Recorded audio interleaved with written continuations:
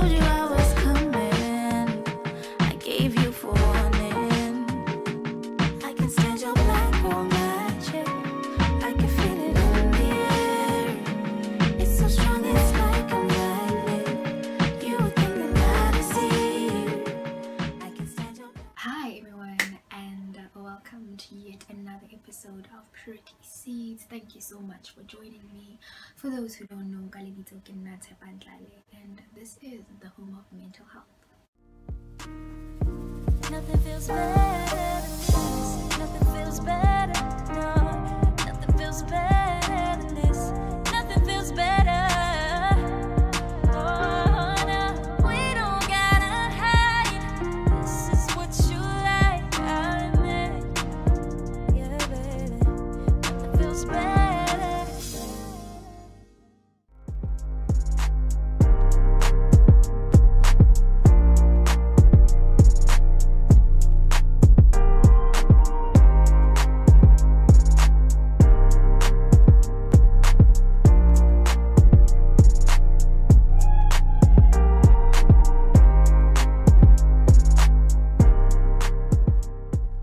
Ever since we engaged on the grounding video, there have been quite a few people, and I'm very grateful for this, who have come forth and interacted with me privately regarding anxiety, you know, because I've been mentioning that I have an ongoing relationship with anxiety, and so I feel that it has been something that has been anticipated. No, at some point I need to dive into anxiety, and sooner rather than later. Our journey for the next couple of sessions is going to be centered on anxiety, and I'm really going to try my absolute best to just give a more rounded, relatable, relevant knowledge of what anxiety is. So I'm going to repeat the whole thing about all of this being a shared experience, and in order for it to be a shared experience, I really need to get feedback from everyone who's willingly engaging in all of these mental health topics, and all of these mental illness topics, in all of this mental health awareness. You know, I need your honest engagement, and there's so many platforms to do it, like Facebook, Instagram, Twitter. The reason for this is that I need to know where you're at with all of this information, like if it's relatable, if it's helping you, if it is being received the way I intend for it to be received, you know. I mean, if you feel that some things on the previous videos weren't in depth as much as you would have liked them to be, just reach out, let me know, and I will try my absolute best to revisit them, to make sure that we move as a collective, we become conscious and aware about mental health and mental illnesses as a collective, you know, because I don't want to be leaving anyone behind. I don't want to have those kind of engagements where people are listening to me for an extended period of time, and at the end of it all they still have no idea what mental health is about, how to engage with it, or what to do with the knowledge given. So again, guys, it's very important that you do engage to your heart's content. So taking into consideration the amount of people who have reached out to me concerning anxiety, how to deal with it, their own personal experience, what they found to help, what they're still struggling with, I feel that it is very important that we thoroughly unpack what anxiety is, so that we all just leave knowing more about what anxiety is, our relation to anxiety, maybe a possible onset of an event that might have brought about this anxiety into our lives, or I don't know, what we see anxiety as, how we relate to it, what it means to us, what it means for us, and also just how to be aware when we're anxious or be aware when we're acting from an anxious place, and just know what to do, you know. And so that has made me decide that we need to unpack each theory on its own, you know, to avoid information overload, to avoid anything being possibly getting lost in translation or being lost in interpretation or in relation, right? So for today, we're only going to be focusing on what anxiety is according to the psychoanalytic approach. Now, psychoanalysis is one of the very first emerging psychology theories, and it was founded by someone who somewhere along history was known and referred to as the father of psychology, Sigmund Freud. And there are actually a lot of concepts within the psychoanalytic approach, psychoanalysis. And today I'm going to try my absolute best to stick to the ones that strictly apply to anxiety and what anxiety is about. And of course, if we come across a term that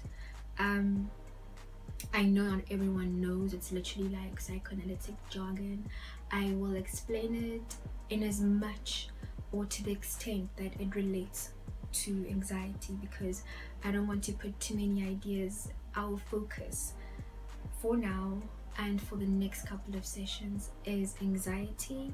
And yeah, okay, so I do need to mention that because we are going to move around from theory to theory, that maybe today you might not feel like psychoanalysis or Freud's approach completely encapsulates what anxiety is to you, your experience of it, your relationship to it, and that's okay. But I do guarantee you with complete confidence that there is something for you to learn, and there's probably a lot more that you can relate to and probably discover about your experience with anxiety, right? And yeah, so the first thing is that psychoanalytic approach defines anxiety as a feeling of dread concerning the feelings, emotions, and memories that we repress, right? The ones that we just, I don't know how you repress emotions, just lock them away in the back of your mind and throw away the key, or try to throw away the key. Something that you push down to just make sure that you don't feel it for extended periods of time, or at least until you're ready to deal with it. And basically, according to psychoanalysis, anxiety would then be all of those feelings being brought up to the surface, and you are suddenly aware of all of them. And that is where the overwhelming feeling of anxiety comes from, because you weren't prepared, and it basically feels like your mind is sabotaging you, like, girl, you know I wasn't ready for this, like, why is this happening? It goes on to further explain that anxiety can also be a tension of maybe feelings or emotions that motivate us to do something. And the base of it all is that the way Freud decides to, or has developed a way of explaining the human psyche and the human personality, is by using three parts, which is the id, the ego, and the superego, and I'm going to touch on that just now. And he basically says that these three compartments are in conflict, and that is what causes us to have anxiety, right? And so the base of it all is that to psychoanalysis, anxiety is just this impending danger that we are being warned against. So as I explained before, the way psychoanalysis approaches anxiety is from the underlying tone, the underlying explanation that it is basically when your id, your ego, and your superego are just in conflict with each other, right? So, to shed light on this,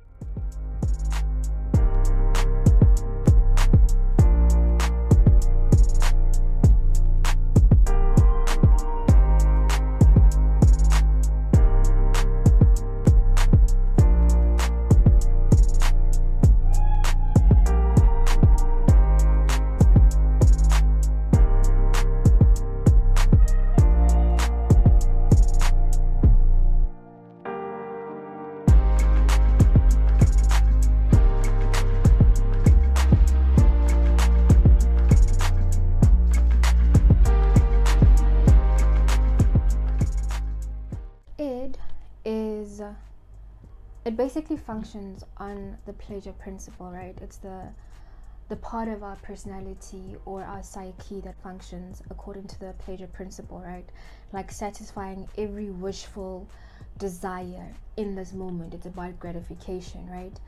And the easiest way to explain it is to say, imagine a baby, right? An infant.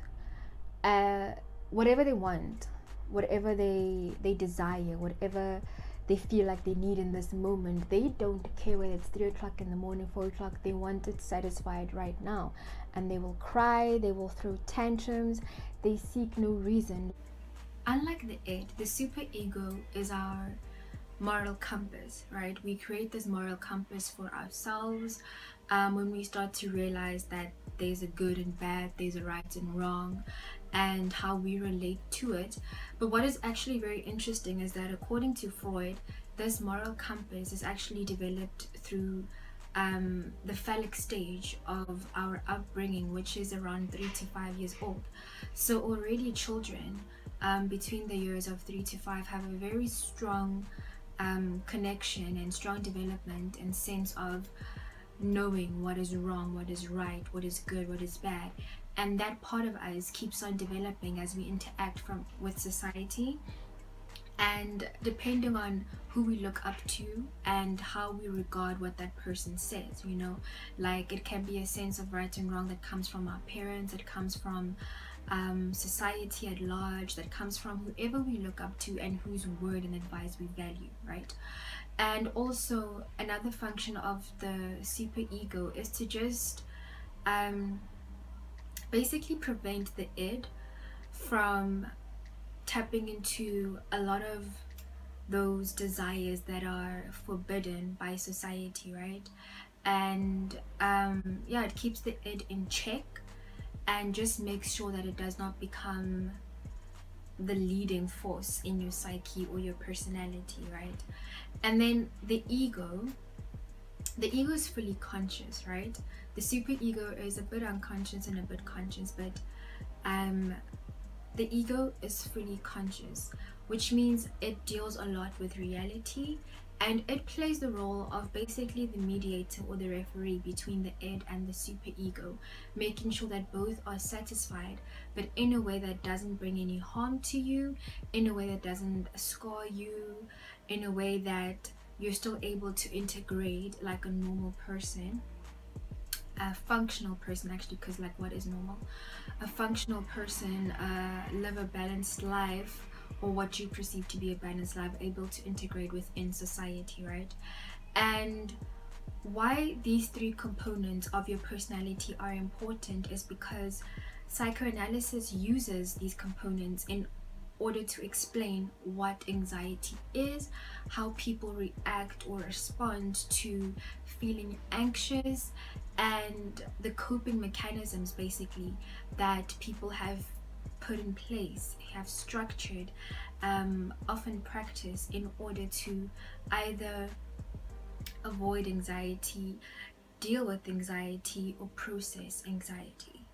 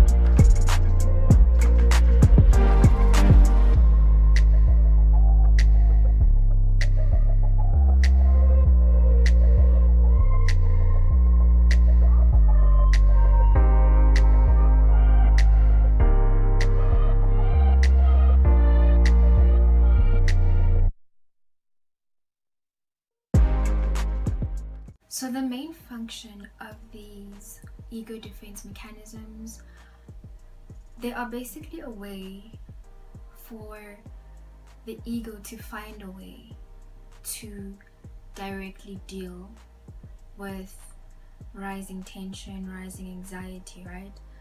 But in the given moment, it has not yet found a solution, but you still need to be able to function as a person with responsibilities, a person with tasks to fulfill, right? So imagine an anxious situation, one that just heightens your anxiety, goes right up, shoots right up, 0 to 100.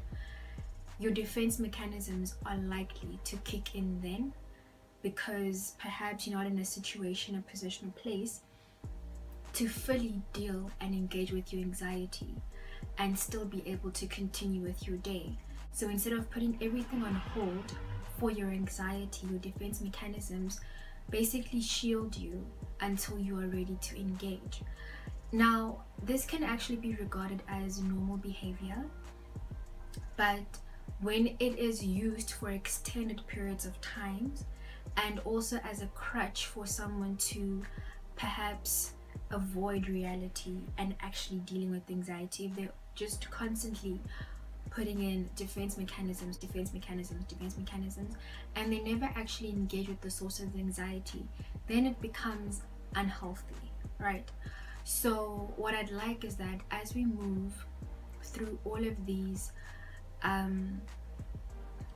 defenses, that instead of trying to figure out who in your life has ever done any of these to you, figure out where you might have been wrong in using your defense mechanism as a crutch and never revisiting the situation, the event in which a defense mechanism kicked in, to try and realize that you should not have acted that way, or maybe you hurt somebody with your actions, or maybe you just need to hold yourself accountable, or something needs to be fixed, right?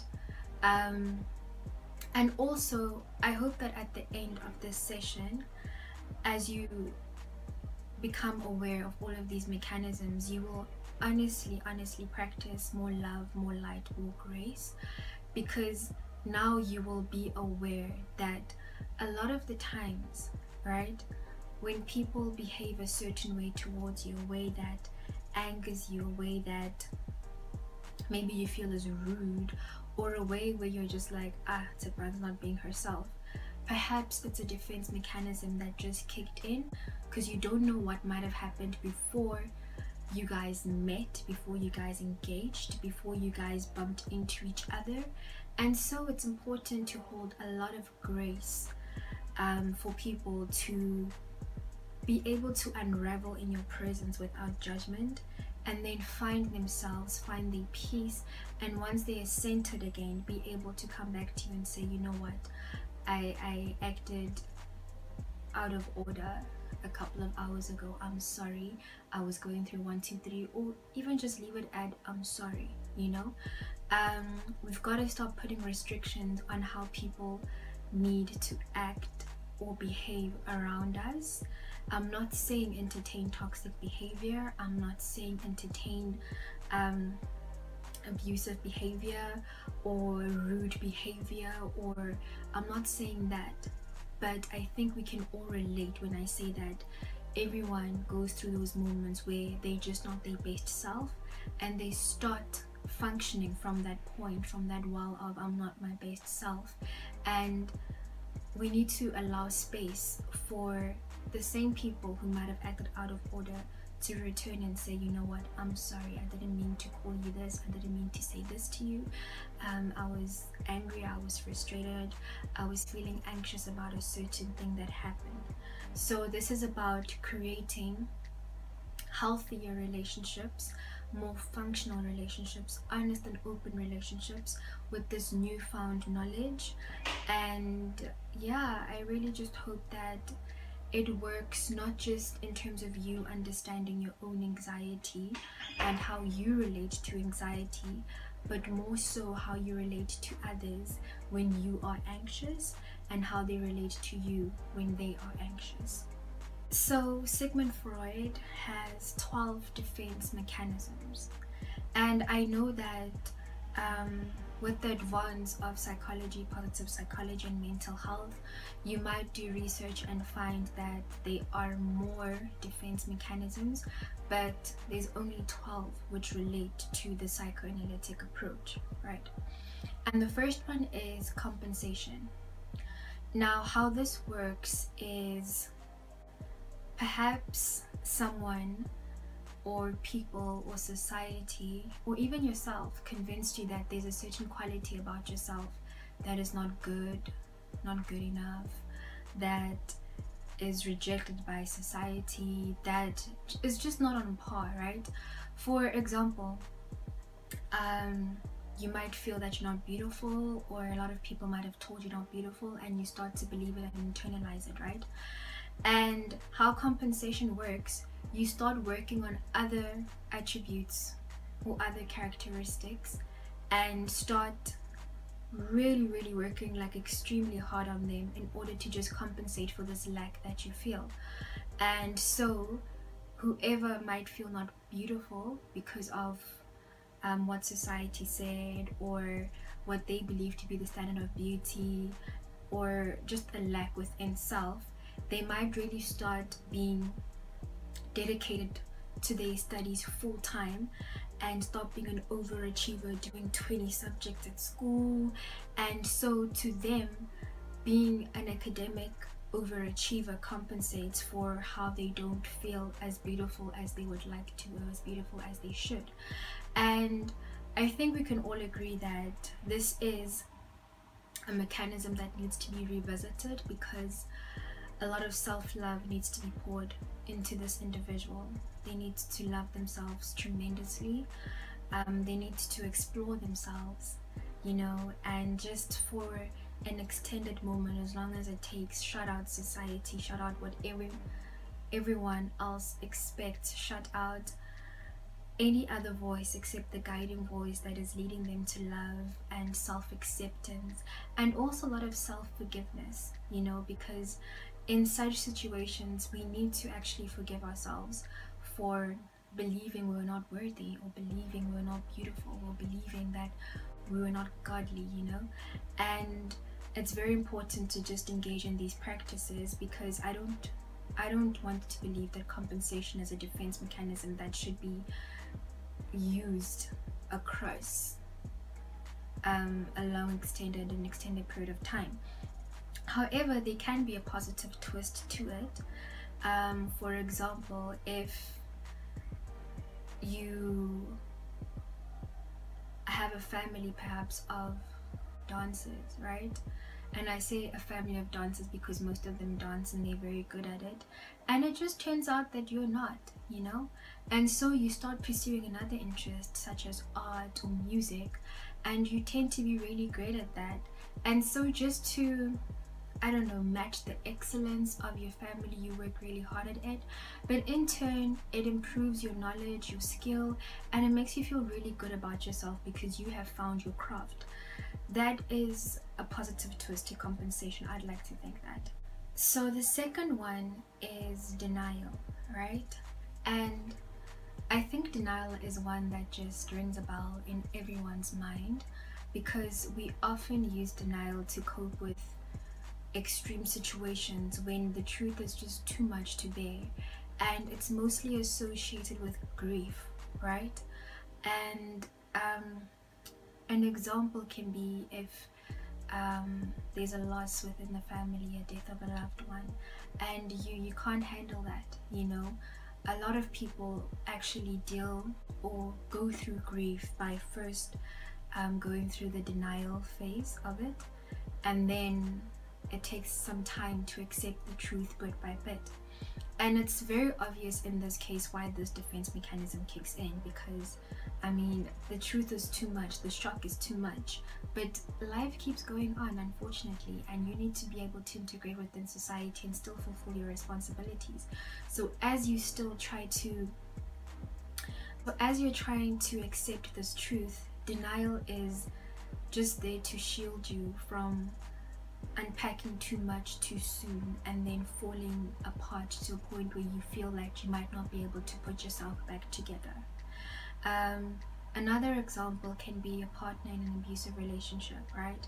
Constantly making excuses for their loved ones, saying that no, this person is acting out of character, they actually love me, no, they care about me, this is not them, you know, constantly making excuses because they're in denial of the fact that this is a dangerous relationship, they could die within this relationship. And it's complicated because of maybe a complexity of feelings attached, or anything you can think of, you know. That's just an example of how denial is used. I'm pretty sure as soon as the word denial was mentioned, you thought of like simpler examples, but this is also one of the mechanisms that the ego just puts into place until we're in a place or stable enough to actually deal with the truths of the situation. So the third one is displacement, right?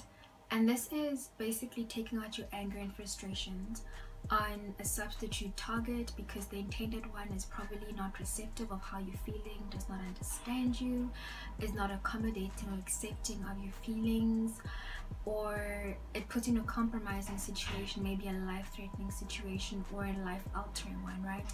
For example, if your boss really made you mad at work, but you're afraid to speak out and stand up for yourself because you're afraid you might get fired, and now you meet up with your partner later on and you just get mad at everything they do and you start shouting at them and all of that.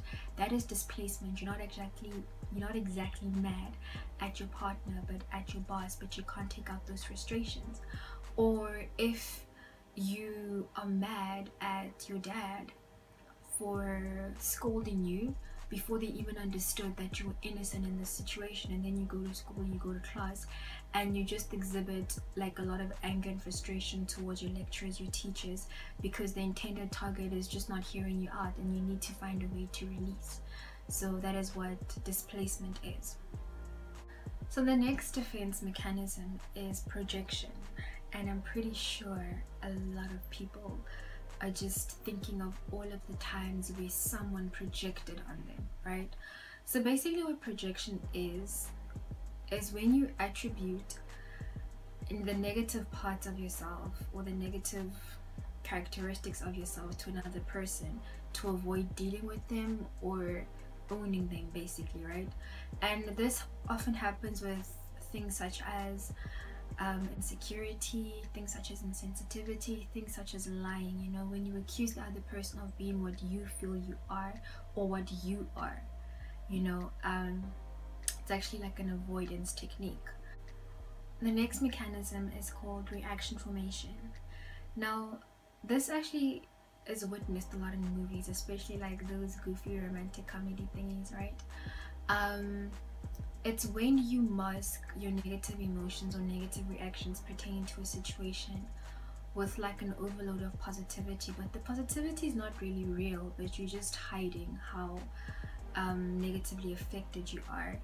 And this can happen, for example, when you invite a friend over to come and spend some time with you, or to go out to just have a meal or something, and they turn you down and tell you that no, they're busy, they have a couple of things to do, and your response, instead of saying I missed you, I just wanted us to chill or something like that, you start saying I'm busy too anyway, I don't even know why I asked, you know, this and that, and you just, you know, or you start saying things like I'm trying to think of like positive way to end it.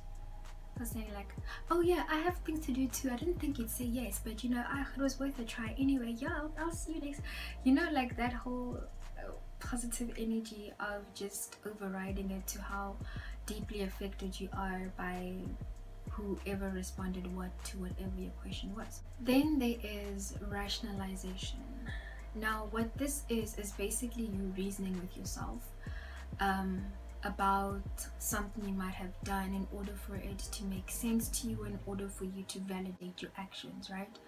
For example, there's an exam that you're writing in the next 2 days, right? And tonight there's a party and all of your friends are done writing exams, or their exams are like the following week, so they have more time to prepare, but you go to the party anyway because you didn't want to be the only one left behind. And then you end up failing the exam, and when you rationalize with yourself, you say that, you know, 20 years from now when I look back on this moment, I'm not going to remember failing an exam. I'm going to remember the memories I created with my friends and the time we spent together. I mean, you only live once. I'm not going to waste the best years of my life not having the college experience. Things like that. You start just rationalizing the decisions you made in order to feel better about what you did. The next one is regression. And what this is basically reverting or relying more on your id responses, right? And these are like infant-like responses, childlike responses. And the reason this is done, how it's explained, is that when you were a child, maybe the world was a more happier place, it was less threatening, and you didn't have to deal with all of these responsibilities or all of this weight, right? And an example of how regression is acted out is perhaps in a heated argument, right, with your parent or with your significant other or friend.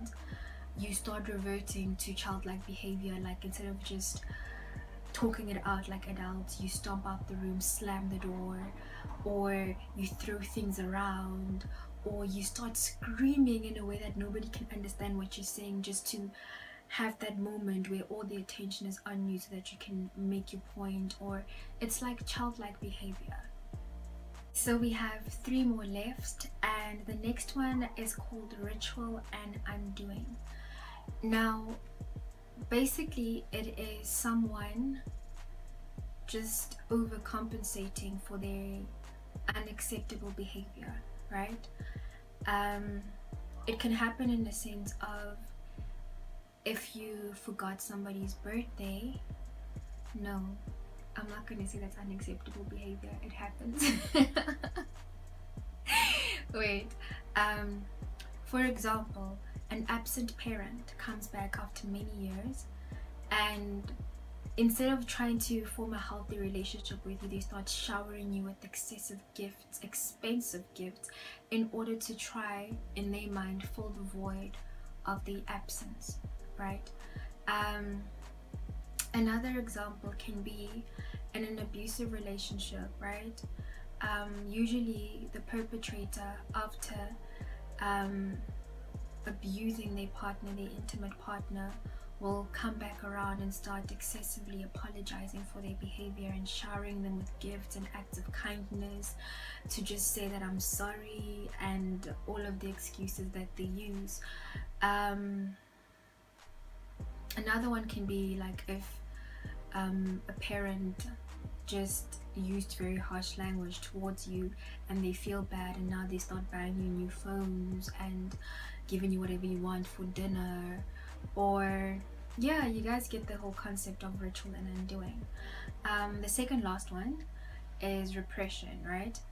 And this is, it's still a mystery, you know, it's one of the most interesting defense mechanisms, and it's basically your mind not being able to deal with whatever you're encountering at the moment, and as a result it's repressed deep into your unconscious, right? A simple example of this could be if you were really craving something like really badly, like you can't control it, you know, you repress it and repress it and repress it until it's in your unconscious and you don't act from that place anymore, you completely forget about it. And a more relatable one could be perhaps if any traumatic event happened, and now when you're trying to explain it to someone who is in a position to intervene to help you, you can't recall all of the events because your mind has repressed that event very deep into your unconscious to help the rest of you to be able to move past it or to move on in a way of being able to function, right? Because the shock was too severe for you to process all of it and still be able to just continue. And what's interesting about repression is that it's not something like you connect with your mind and just say, okay, repress. No, it happens without you say so. It's like you initiate the process in terms of wanting to deal away with whatever it is that you're encountering, whatever it is that you're feeling. But everything after that, how the thought goes so deep into your unconscious that you're not able to access it, that is the mystery. Our last Freudian defense mechanism is called sublimation. Now this one, unlike the others, there's no negative or positive side to it. It is just straight positive. And basically it is taking all of your negative self-concepts or negative experiences in life and actually engaging with them in a way to make them positive and beneficial, right? For example, if you were in an abusive relationship, right? Instead of being in denial about it or repressing the experience, you use it in order to help others perhaps get out of abusive relationships, or not to also be in denial or repress the experience. So you start joining groups, joining movements in order to just assert yourself in that manner. And another example could be if you're like addicted to drugs and or alcohol and you join like Alcoholics Anonymous, right? Instead of being in denial of that entire experience or going through any other of the defense mechanisms, you start using your experience to help others once you are clean and once you are stable. So it is basically a defense mechanism that inspires transformation and that inspires change. For me, learning about these defense mechanisms has actually helped me not only understand myself better or understand the way my anxiety tries to mask itself, but also how others choose to process their feelings or choose to process their anxiety. I mean, even though there's already an improvement on all of these mechanisms and there's probably 20 or more, but even within these 12, there's a lot of options to choose from. So it's not for us to dictate how a person chooses to cope in that given moment, but in order to have healthier relationships in that moment of heightened or elevated anxiety, it's important to just give a person enough space to process whatever they're processing. It's important to not take anything too personally, and it's also important that if they don't see what they're doing, to gently approach them with love, with light, with grace, and say, earlier on, I'm not sure what you're going through, or I'm not sure how you're currently feeling about yourself. We can really discuss that. I'm here for you, but I think you might have been projecting on me in terms of this and this and that, pertaining to this and this and that. I would really like to discuss this. You know, there are so many ways to confront people about what they might be struggling with, and when you hear the word confront, don't always think about it in an aggressive way, in a way that attacks people. You can confront with love, you can confront with grace, you can confront from a place of kindness, compassion, understanding. And once we learn how to do that and make a positive twist on all of these things that have been conditioned in our minds to have only negative qualities, then we can start having meaningful interactions. We can start healing as a collective. We can start moving consciously towards a knowing and awareness that is just better for the entire community of mental health and those willing to join. So yes, this is it on anxiety relating to the psychoanalytic approach. In the following sessions, we will be digging into anxiety with other techniques and other theories, just to have a wholesome view of what anxiety is. I hope something in this video helped you. I hope that you're able to meaningfully engage with this and also share it to your loved ones. so that we can create a collective awareness and make this a true shared experience. Yeah, thank you so much for your time. If you have not subscribed, guys, please do subscribe and turn on the notifications button. Please like this video, and also please guys, please comment and please engage with me on any of my social media platforms. It is so important for us to be able to see where we're at with each other, you know, where we're at with this content. It's very important to just be able to know that the shared experience is a shared experience, that nobody is being lost anywhere or nobody is having questions. Please comment below, please comment on any of my social media platforms. You never know if your comment might just touch somebody or just have somebody relate to it in a world where they thought they were alone. Yeah. Thank you guys again for your time and for engaging. Thank you for helping me create a safe haven, a secure and safe place for mental health discussions, mental illness discussions. And you know, guys, we're creating a beautiful gardens with pretty seeds. Until next time, have a jale.